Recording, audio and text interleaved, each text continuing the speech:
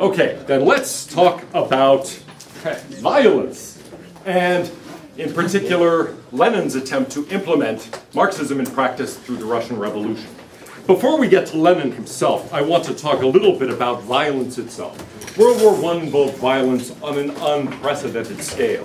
The last major European war before this had been the war between France and Germany in 1870. That was already more than a generation in the past, and by 20th century standards, it was actually a very minor conflict. Of course, the American Civil War was an immensely bloody conflict, but still World War I dwarfed it. This was violence on a scale that no one had ever seen, and really that had not existed maybe ever before in wartime. It led in some quarters to a fascination with violence, and in fact, leading up to it was a kind of fascination with violence. Last time I treated the war as if it was simply, in effect, an accidental result of a series of misreactions to an event that, while serious, the assassination of an archduke, was nevertheless not the kind of thing you would have expected to lead to a major world war. But there was a kind of fascination even before the war. Roy will talk more in his next art lecture about this movement. But there was a movement known as Futurism. The originator of it was Filippo Tommaso Marinetti, who wrote the Manifesto of Futurism in 1909. It was a movement that rejected the past, looked forward to the future with excitement, was inspired by technology, glorified novelty, danger, violence, and speed. And it's in some ways a remarkable movement. You look at the art people produced, and much of it is very impressive. On the other hand, if you look at the ideology as Marinetti and others express it, it's insane. And so there is this element that helps to lead to World War I, that helps to lead to what occurs in the Russian Revolution and various movements thereafter. Here is a description he gives, introducing the movement. "Come, my friends," I said, "let us go. At last mythology and the mystic cult of the ideal have been left behind. We are going to be present at the birth of the centaur, and we shall soon see the first angels fly. We must break down the gates of life to test the bolts and the padlocks.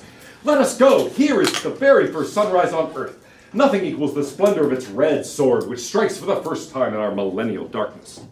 Now, he's writing this in 1909, basically saying, we're at the birth of a new world, and it's exciting. We're going to see angels fly. But notice the red sword. All of this is going to happen through the violent destruction of what's gone before. In 1903, we saw Shaw being cynical, basically saying all these values, this entire civilization is pretty worthless. There could be no greater criminal than somebody who would recreate the London of today. And here we see people saying, in effect, yeah, strike it down. In fact, let's don't just make sort of humorous plays about this. Let's actually use violence. Now, did these people use violence? Well, no. They painted paintings. They wrote stories. Their red sword was a paintbrush, and so they didn't themselves do much. But it indicates something about an attitude that was inspiring a lot of people in various countries in Europe in the first couple of decades of the century. "And we hunted like young lions, death with its black fur dappled with pale crosses." There's an important passage in Nietzsche where he talks about a lion going over the plain, this blow-on beast in search of prey, and he glorifies the strength and the violence of the lion. Well, these people are inspired in part by that and saying, yes, we hunted like young lions, death with its black fur dappled with pale crosses, who ran before us in the vast violet sky, palpable and living. So here they are as predators, and they're glorifying this, the ideology of the predator. Okay, the lion, the cat, seeking the mouse, and so on. Now, death, tamed, went in front of me at each corner, offering me his hand nicely, and sometimes lay on the ground with a noise of creaking jaws, giving me velvet glances from the bottom of puddles. You can see some of the art that goes along with this, dramatically different from art that had gone before. There's an interest in the absurd, something which becomes a major theme in 20th century literature and philosophy, and really appears here in a certain sense explicitly for the first time. Let us leave good sense behind like a hideous husk. Good sense behind like a hideous husk. Okay, and let us hurl ourselves like fruit spiced with pride into the immense mouth and breast of the world. Let us feed the unknown, not from despair, but simply to enrich the unfathomable reservoirs of the absurd. So the value here becomes the absurd. Good sense? Ha! Phooey on good sense. That's the shackles of the past. That is something that is a hideous husk we want to cast away. Let's don't be sensible. Let's don't be reasonable. Let's cut through to embrace the absurd, embrace the unreasonable, embrace the irrational. Now all of this Well, sounds kind of irrational, but they glorify in that. We want to sing the love of danger, the habit of energy and rashness. The essential elements of our poetry will be courage, audacity, and revolt. Those are themes we'll see again and again throughout the 20th century also. Revolt, freedom, passion, as Camus will later put it. And aggression. Literature has up to now magnified pensive immobility. Think about the 19th century novel. And I love the 19th century novel, by the way, but most of what you read as novels in high schools are 19th century novels. You read who? Well, Fitzgerald's 20th century. We'll get to him. But yes, you read him. But before you get to the American literature, you might read Thomas Hardy or Jane Austen. And what do people do in Jane Austen novels? I want to love Jane Austen. I've tried to read her novels because I think of her as in some broad sense a kindred spirit. But what happens in a Jane Austen novel? People sit around and talk. And then they go into another room and they sit around and talk. And then I don't know what happens after page 150 because I've never had the patience to continue past that. But that's the kind of literature these people are rebelling against. They're saying, yes, it's magnified pensive immobility. People just sitting around talking, thinking, oh yeah. Ecstasy and slumber. We want to exalt movements of aggression, feverish sleeplessness, the double march, the perilous leap, the slap, and the blow with the fist. So that's what's going to happen in our literature. None of this, well, how are you doing, Mr. Darcy? Oh, it's not going to be like that, all right? It's going to be the blow with the fist. In our literature, people are going to come up and say, hey, how's it going? Bow! Okay? That's what it's going to be like. And so this is going to be about aggression, sleeplessness, fury, energy. Now, beauty exists, Marinetti says, only in struggle. By the way, this is an awesome image. I really like that. What that has to do with violence, I don't know, but notice the movement. There is no masterpiece that has not an aggressive character. Poetry must be a violent assault on the forces of the unknown, to force them to bow before man. So once again, the image of the lion. You must be master. At one point, Nietzsche talks about and glorifies master morality as opposed to slave morality. In fact, in many ways, his critique of Christianity comes down to the thought that it glorifies weakness. It's the morality of slaves. He says, no, I want to preach the morality of masters, the morality of aggression, of being a predator, of... okay? And that's what they want to do too, right? Their poetry is going to be a violent assault. You'll read the poem and go, okay? That's what they're striving for. They also want to glorify war. Okay, within 5 years they get their wish. The only cure for the world, militarism, patriotism, the destructive gesture of the anarchists, the beautiful ideas which kill, and contempt for woman. Now, why contempt for woman? I mean, they want war, they want fighting, they want aggression, got it. But then, contempt for woman, what's that about? Is that like women are seen as more peaceful? I guess that's the idea. What do women contribute to the social order? Well, many things, but among them, a certain peacefulness, right? How many women are violent criminals? Some, but relatively few compared to men, right?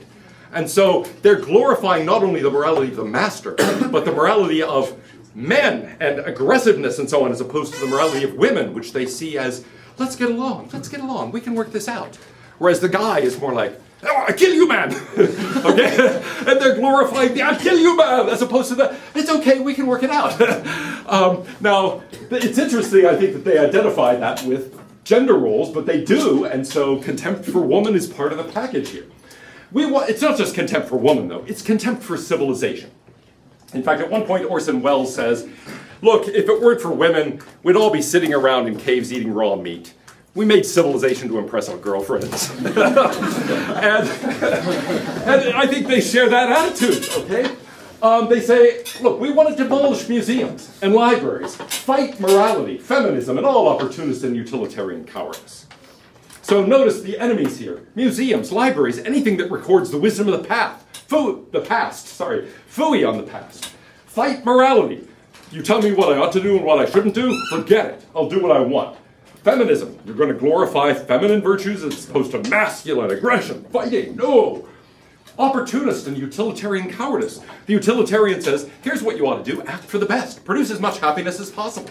They're saying, screw happiness, okay? Fight, fight.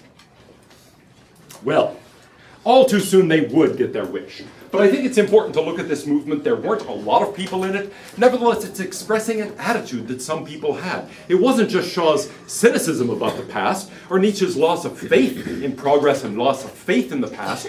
It's really a kind of hostility, saying, I'm tired of civilization. Forget civilization. I want to cast off the bounds of civilization and do something else. That gets expressed in the First World War, it gets expressed in the Russian Revolution, it will get expressed dramatically and quite self-consciously in the ideology of the Nazis, who share a distinction between culture and civilization, seeing civilization as oppressive and culture as somehow expressing our true natures. In fact, in many ways, we'll find the same sort of distinction in Freud. Let's look at Lenin and what he actually does in Russia. He was a revolutionary for a long time. And the Germans are the ones who actually put him in power in Russia. They sent him on a train to Russia during the war in April of 1917 to try to take over Russia and get Russia out of the war. At a certain point, he was in hiding in Switzerland, and they arranged passage for him to get to Russia through Germany, basically saying, go, take over, depose the Tsar, so we no longer have to fight on the Eastern Front. Well, that worked. He was the first of a new species, historian Paul Johnson has said, a professional organizer of totalitarian politics. What does that mean, a professional organizer of totalitarian politics? The dictator. Say it again? A tyrant. Well, he becomes a tyrant, that's for sure. But yes. He was the first to start communism. Well, he doesn't start communism, but he's the first to put it into practice anywhere. So that's certainly true. Up until, remember, the Communist Manifesto was 1848. It's now 1917. So it's been, what, 60 years roughly. And has any country become communist during that 60-year period? No. The anticipated revolution of the proletariat has not occurred anywhere. And Lenin's job is to bring it about. Now notice he is a professional organizer. This is his job. This is what he does. He isn't a guy who is an eyeglass maker, let's say, and does this on the side. No, this is what he does. His goal is to try to take over and bring about the Marxist revolution. Yeah? Seems to be, when they say first of the new species, the first that is capable of manipulating government and manipulating, it seems like, political fractions within the government to get what he wants. Manipulating government to get what you want. Well, he does more than manipulate the Russian government. He destroys it. So at first, in the early stages, you're right, to manipulate, to sort of build this secret organization, an organization that appears to be one thing on the outside, but is something quite different in reality, to manipulate, to do all that, until you get to a certain point where you actually can bring about the revolution. And then it's not just a question of taking small steps and saying, hey, we want this, we want that. It's really an outright replacement of the government. But in the early stages, you're absolutely right. It's going to look like a manipulation, and the real aims are kept secret. Yeah? So he was the first self-appointed ruler or dictator of the modern world. The first self-appointed dictator. In a way, that is true. Because after all, he was a nobody, right? It's not like he was the prince who was due to take over from the king or anything like that. This was somebody who sought the power of a king, really beyond that. Somebody who wanted to concentrate all power in himself, and did that. He becomes a professional politician in a way, but notice without any office, without any pay, and so on. Who was paying for this? It's a good question. But at some point, he's living just by, full-time, trying to foment revolution. And early in the century, he publishes a book, What is to be Done? The title page originally here. So here is before the revolution. Find Lenin. Like a Where's Waldo? Where's Vladimir? He's over on the left, yeah, exactly. And so there he is, just, happily along a parade route, like, hey, I'm not doing anything, guys, I'm just here. But it didn't take long. Here he is, young, okay, as a young revolutionary, planning throughout a Marxist revolution. He claims to be an orthodox Marxist. He says, from the philosophy of Marxism, cast as from one piece of steel, it's impossible to expunge a single basic premise, a single essential part, without deviating from objective truth. So he's saying, look, Marxism is completely right. You can't deny a single thing in Marxism. Orthodox Marxism requires no revision of any kind. I like to put these on the midterm exam, and inevitably somebody will say, Marx said it. But no, Marx doesn't talk about Marxism. Lenin talks about Marxism. And he claims that he's an utterly orthodox Marxist. But actually, it's not true. He introduces a couple of non-Marxist elements. Why? Well, the puzzle had been, all right, it's been about 60 years since the Communist Manifesto. Why is it that the revolution hasn't occurred? Think about conditions in 1848. They were quite bleak. Tremendous inequality. The life of the working class in the cities was terrible. They were working very long hours in very unsafe conditions for very little pay. And yet, by the turn of the century, and then by the second decade of the 20th century, still the revolution has not occurred. Why not? It was something that puzzled Marxist thinkers. This was supposed to have happened long ago, and it still hadn't happened. Now, how could you explain that? You're a Marxist thinker, let's say. You're thinking, well, Marx predicted the revolution. It hasn't come about. Why? Yeah? It's the intellectuals with the ideas and the lower class who would be the fighting force. They aren't exposed to everything like that, necessarily. Ah, good. So you're thinking about the average worker, right? This person's going to foment revolution. If I'm working in a factory, I'm working, gosh, even by the turn of the century, I'm working 5.5 10-hour days. That's a lot of work, right? What time do I have left over for revolution? Yeah. I thought that Marx had some preconditions before like revolution would occur. One of them was like industrialization, and that had never actually occurred. That's good. It was supposed to happen after the Industrial Revolution. It was supposed to be a reaction to that, so it was going to occur in some highly industrialized country. And for that reason, it was thought that Germany or Britain or the United States would be the main places to watch. But of course, that didn't happen at all. Now, part of the reason, he says, is that, well, the lower classes by themselves are not likely to get there. And so he says you do have to add something to Marxism. Namely, the thought that somebody has to do this, okay? It's not going to happen automatically. Marx was a determinist. He thought that everything happened according to purely deterministic laws. Everything was necessitated by economic laws. And so the revolution would just come about as the economic system unfolded. But Lenin said, well, that doesn't seem to be happening. The problem with his theory is there's no place for human freedom. At some point, someone has to decide to actually start the revolution, to participate in it, and so on. And so he says, look, people have to be free. There must be a power of the will. If you want to think of it this way, Lenin, like many other people later in the 20th century, adds an element of Nietzsche to Marx. He says, Marx is an absolutely orthodox Marxist. He requires no revision of any kind. Oh, but he does need some heavy spicing of the will, of human freedom. Because, in fact, the revolution isn't going to come about automatically. Somebody has to decide and, through an act of will, bring it about. And so he says classes, like the bourgeoisie, the proletariat, and so on, they are led by parties. And parties are led by individuals who are called leaders. This is the ABC. The will of a class is sometimes fulfilled by a dictator. So he's saying, look, here's what Marx left out. He left out leadership. He left out decision. He left out freedom. He left out will. He left out the fact that somebody's going to have to decide to do this. And in fact, it's a highly dangerous thing to do. It's an unprecedented thing to do. And so his point is, look, it's going to require, at some point, a real act of will, a real act of leadership. And that means somebody has to take charge of a class and become a leader. Okay, they have to do it through the power of will, and that is going to make them a dictator, because it's going to come about through their will. And indeed, Lenin put himself at the center of the revolution, and then when he dies in 1924, there's a serious vacuum, which we'll consider later.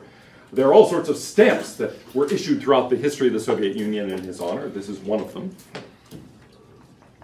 Now, in What is to be Done, he calls for a team of vanguard fighters, a revolutionary elite. They are to be a small, secret, disciplined elite who will create proletarian consciousness. Now, what does that mean? Well, think about the conditions of the proletariat by the turn of the century, for example.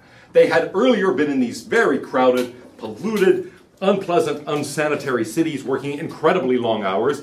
But by 1900, and certainly by 1914, their condition has improved greatly. Real wages are up by, well, but pretty much have doubled. There are all sorts of consumer products, consumer goods. In short, the proletarians are saying, well, life isn't great, but it's a lot better than it was. Okay? And he says, yeah, you've got to create what he calls proletarian consciousness. In other words, you have to convince them that their interests are served by the revolution. Well, it's going to require a small, secret, highly disciplined elite who will do that. At this point, certain Marxists got off the boat. Rosa Luxemburg, for example, was a Marxist theorist who at this point said, this is a recipe for disaster. This is going to lead not to the revolution as Marx envisioned it, but to a military ultra-centralism. After all, you've got certain people who take over, they concentrate all power in themselves, they do it in the name of the proletariat, but now once they succeed, are they going to voluntarily give up power and say, okay, you guys take over? No. And so Rosa Luxemburg said, this is going to lead to basically a few people establishing a military dictatorship. It is not going to serve the interests of the proletariat. Well, for that reason, she wasn't a revolutionary. Lenin went on and did it anyway. Here you see him pointing the way.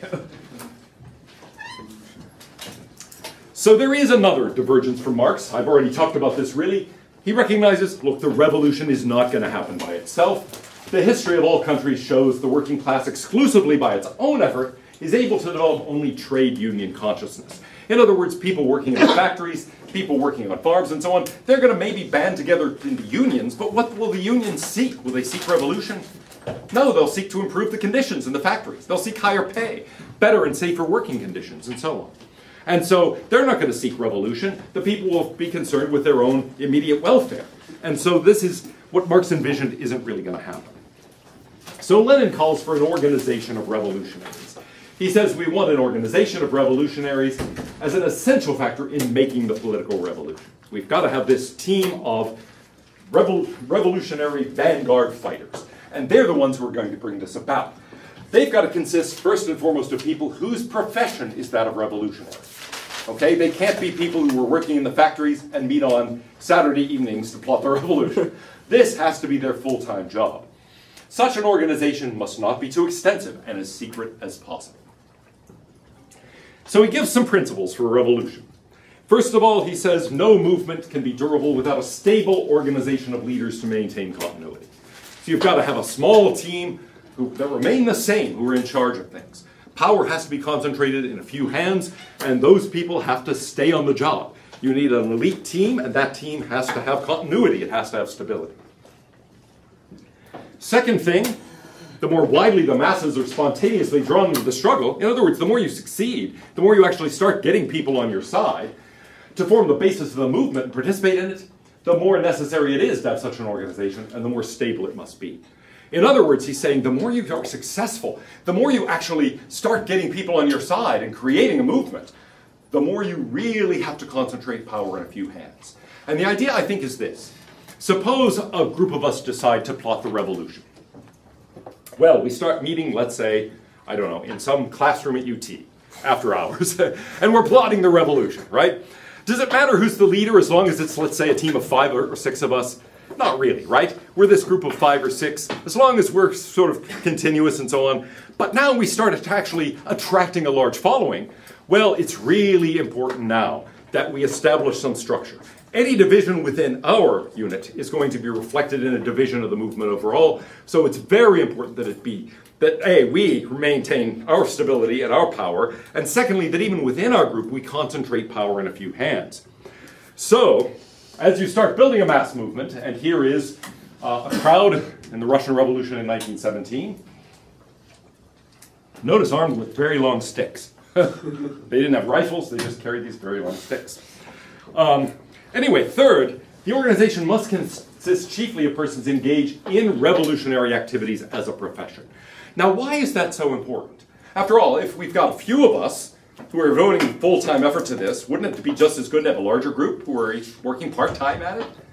Wouldn't it be enough to have everybody doing this after hours if we have a large enough group to do the work? He thinks no. Now, why not? There wouldn't be. Well, Yeah.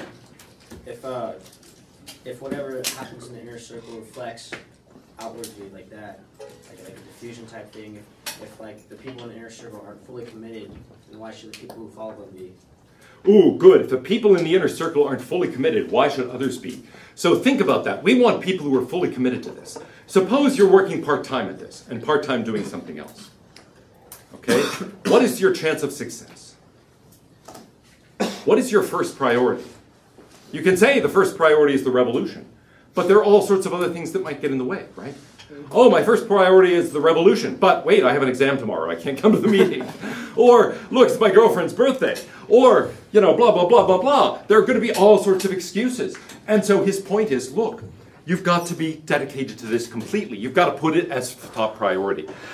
To put this in a very different context, suppose you're trying to start up a business. A lot of people have said, what are your chances of success? They improve dramatically if you quit everything else you're doing and you work full-time on that. Suppose you're working at another job and thinking, well, I don't know if this thing on the side is going to work out or not, so I'll just work on it after hours and on Saturdays. Your chances of success are greatly diminished. And so, in effect, he's saying that. Look, you're trying to start a revolution here. That's a full-time job. It's something you have to be completely committed to. You can't be sort of committed to it, but in fact allow other things to take priority over it. Finally, he's saying in a country with an autocratic government, the more we restrict the membership of this organization to persons who are engaged in revolutionary activities as a profession, and who have been professionally trained in the art of combating the political police, the more difficult it will be to catch the organization. So in its early stages, it's important that it be secret.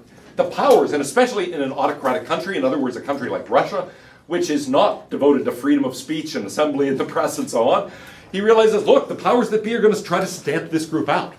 Well, if you have lots of people, lots of part-timers, it's going to be pretty easy to catch them. It's going to be pretty easy to break the organization. You need people who are completely dedicated so that you can remain secret. Finally, you have to be absolutely ruthless. He says in order to rid itself of an unworthy member, an organization of genuine revolutionaries recoils from nothing. So somebody has been coming to the meetings and has been causing trouble, disagreeing with the rest of the group, seems not to have the spirit of the revolution. What do you do? Kill him. Kill him. Exactly. Now, in most groups, it's not like that. Suppose you're in a 7th grade class and there's this one kid in the class who's a real pain in the butt, annoys everybody. Beat him up. You beat him up. Well, some of you are maybe Leninists at heart. But no, I mean, ordinarily one would think you pursue other ways of doing it. You don't just kill him. Or suppose there's somebody in your family nobody likes, right? The sister-in-law, who everybody agrees is a pain in the butt. You don't just kill her. I hope. But in this case, he's saying, look, you've got to recoil at nothing. Now again, part-timers, are they likely to do this? Hey, we've been meeting on Saturdays, and Joe keeps coming to the meetings and causing trouble, nobody likes him. Well, are you likely to say, let's kill him? Hey, no, I see him at work every Monday, I'm not going to kill him. But in this case, no, you've got to recoil at nothing. You have to be willing to do anything for the sake of the revolution. So here in a nutshell are his goals. Destroy all power outside the party. So you've got power in the country distributed over all sorts of people holding all sorts of offices, some in government, some in private industry, and so on and so forth. You have to eliminate all that power, concentrate it in the hands of the party. Then, once you've concentrated all power in the hands of the party, you've got to destroy all opposition within the party. There are people who disagree with you, get rid of them, kill them. And then concentrate all the party's power within the small elite, and finally, in yourself. So that's Lenin's goal. Nothing outside the party, and then within the party, no disagreement with the elite. Within the elite, no disagreement with Lenin, all power in the hands of Lenin. That's the ideology, okay? And his thought is that only that can actually succeed in bringing about the revolution and maintaining the goal and achieving it.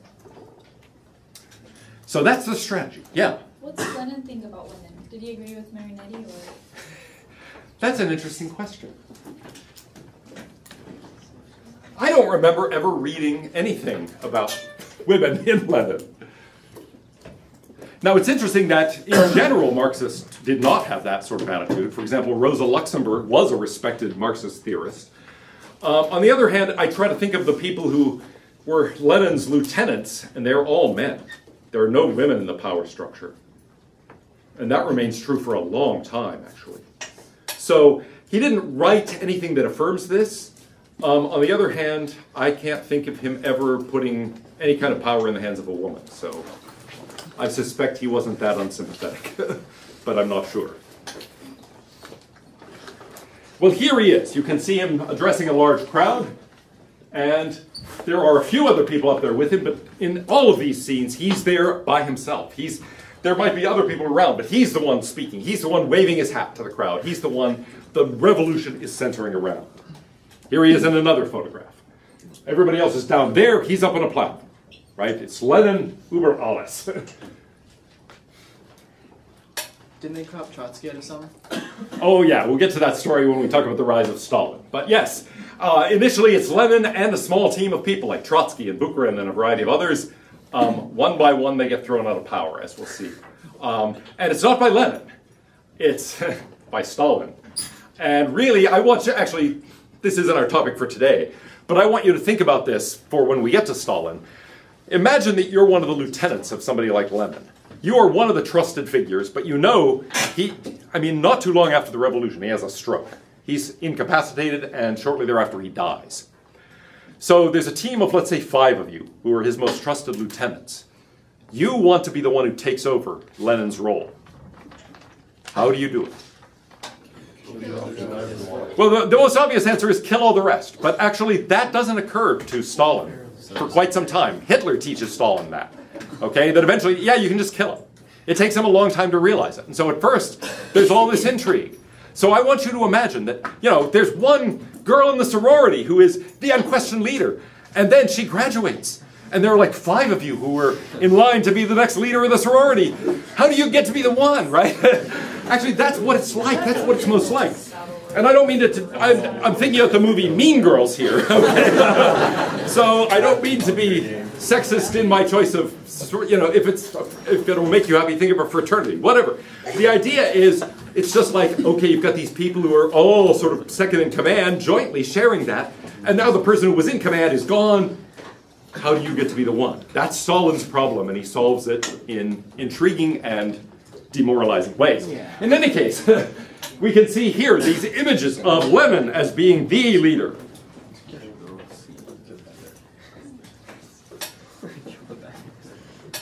Okay, so what does he do once he actually sees his power?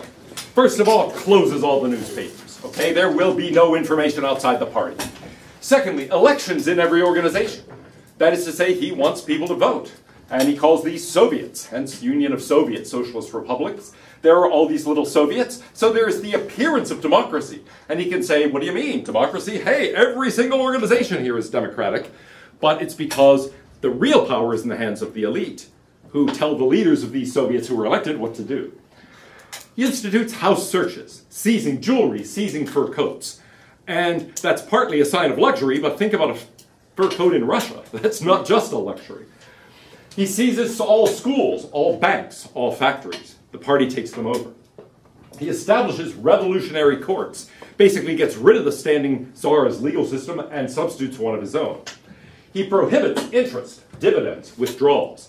He's trying to get rid of the power of the bankers, the financiers, the big business people. He is trying to basically guarantee that the party is in control of all financing, as well as all schools, all factories, all luxury goods, all organizations of any kind, all information. So here is a patrol from 1917 that goes out into the streets of Moscow and enforces the will of the party. After all, how are you going to do this? You've got to seize these things, these institutions, take them over. And so patrols like this of dedicated party members would roam the streets, taking over schools, taking over factories, searching your house, and so on. Have you ever seen the movie Dr. Zhivago?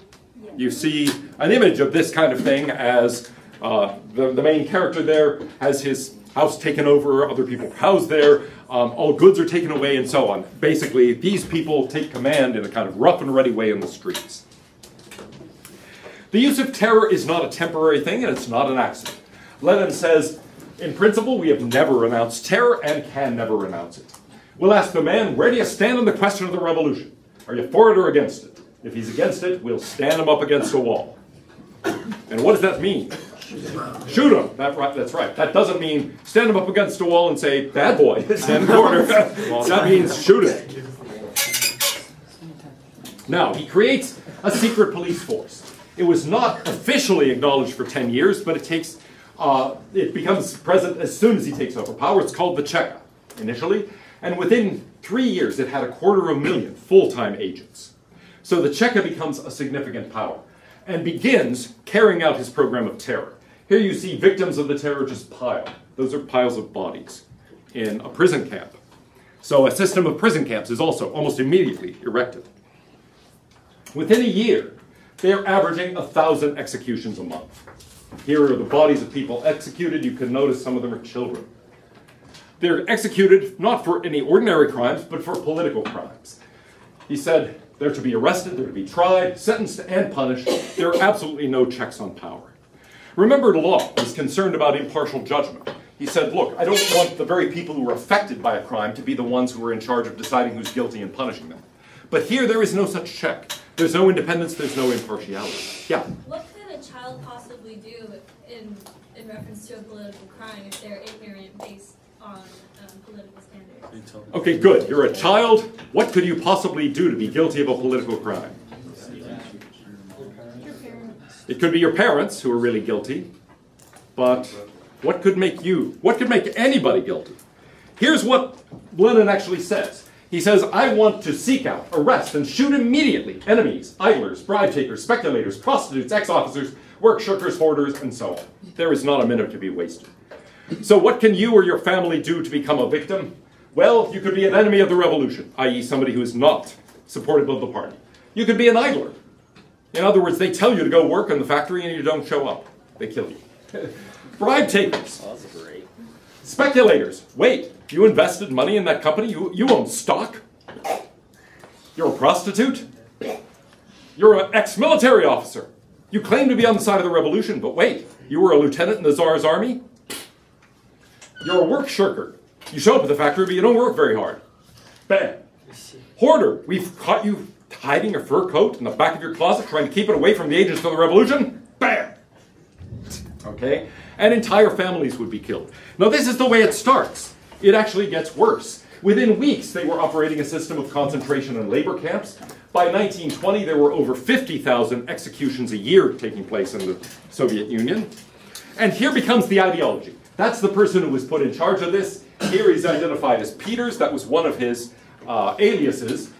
His real name was Latsis. He was the head of the Cheka. And he says, without mercy, without sparing, we will kill our enemies in the scores of hundreds. Let them be thousands. Let them drown themselves in their own blood. Let there be floods of blood of the bourgeois.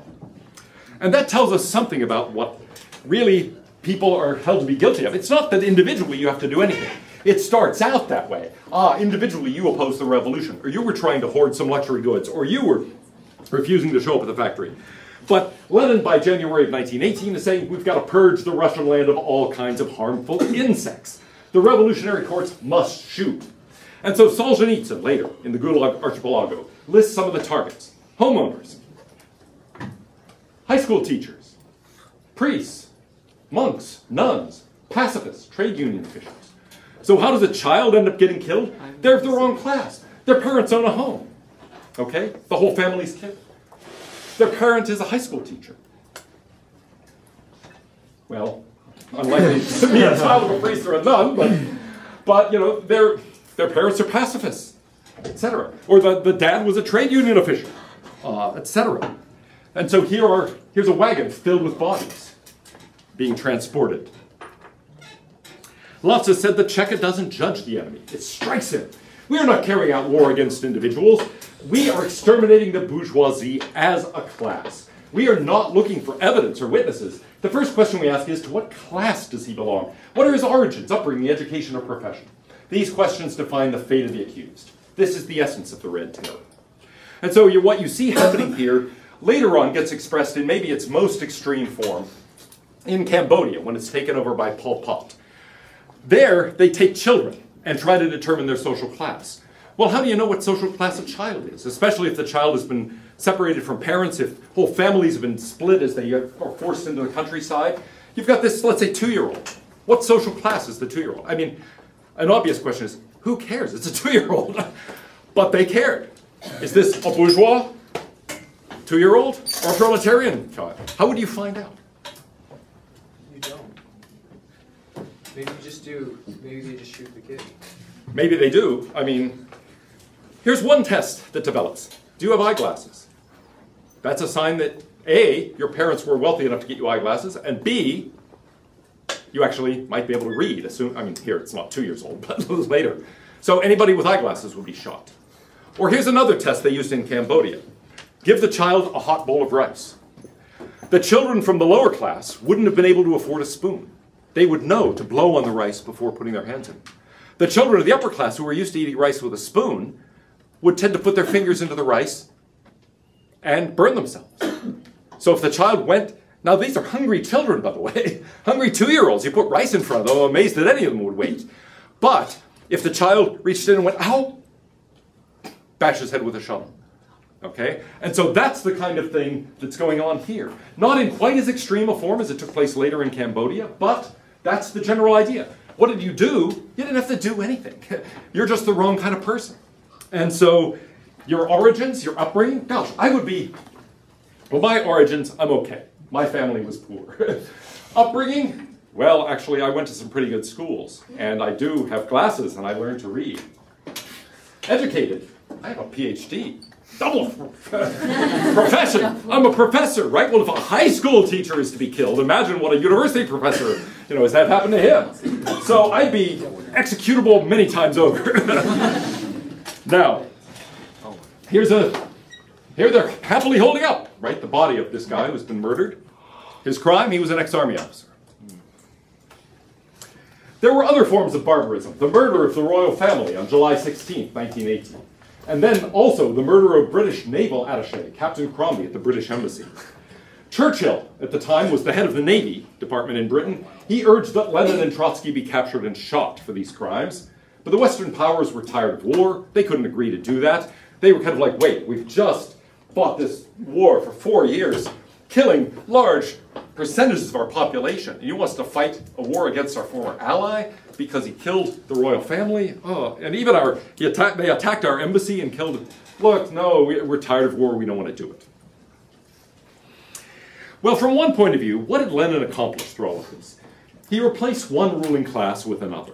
Okay, which later got dubbed the new class by Milovan Dilas, who is pictured there. He was a Yugoslavian theorist who said, look, what happens in this kind of situation is, yes, there's an old class, the bourgeoisie, that is eliminated and pushed aside. But somebody's got to run things, right? Here, how will this work out? Okay, everybody show up at the factory and do whatever you want. Are they going to succeed in making anything? Or suppose at the university we just say, hey, just show up whenever you want, do whatever you want. So a random assortment of people show up in this room and they say, hey, what are we going to do? Right? Somebody's got to organize things. Somebody's got to say, okay, here will be the classes, here's when they meet, and so on. Those decisions have to be made by somebody. Somebody has to actually organize things. And so this vanguard elite really becomes a ruling class of bureaucrats and party functionaries, people who actually organize society and make things happen. But from the point of view of the proletarian, okay, great. Meet the new boss, same as the old boss. How is that going to actually help the proletarians? In fact, Robert Michael, just before the First World War and the Russian Revolution, came up with what he called the iron law of oligarchy. He said all forms of organization eventually turn into oligarchies. Who says organization says oligarchy? Why? Because in any kind of organization, however small or however large, some people have to organize it. Some people have to decide what's going to be done. Somebody has to order the parts. Somebody has to schedule the runs at the factory. Somebody has to decide which classes will be offered and when they will meet, etc., etc. Somebody's got to do this, and so inevitably, he says, whenever you organize anything, some people are going to end up being in charge. They have to be, or the organization will be completely disorganized and dysfunctional. Well, this new class in Russia grew to perhaps 15 million people. Nevertheless, control was maintained by a very small elite. It was handpicked by Lenin. And here you see Lenin losing a chest. And this guy makes a move and he is very unhappy. So, no, I don't think he killed him, but yeah, anyway, I find that an amazing photograph. Well, how did the Western press react to all of this? They in general thought this was wonderful. The reports on the Russian Revolution were glowing. Lincoln Steffens, for example, in 1919, visited Russia, came back saying, I've been over into the future, and it works. All roads in our day lead to Moscow. Now, what could he possibly have seen? There were some Potemkin villages set up to show visitors how ideal things were after the revolution. On the other hand, it's hard to imagine that Lincoln Steffens could have seen much of anything that would justify this sort of praise. Was he lying? Was he somehow deceived? What was going on here? Here, in fact, what was taking place. Petrograd, before that known as St. Petersburg. in the 3 years between 1917 and 1920, lost 72% of its population. This is central St. Petersburg in 1919, just 2 years after the revolution. It was not destroyed during the First World War. This is the result of the revolution. Almost 3 out of every 4 residents fled. Here are the streets of a part of St. Petersburg that was intact.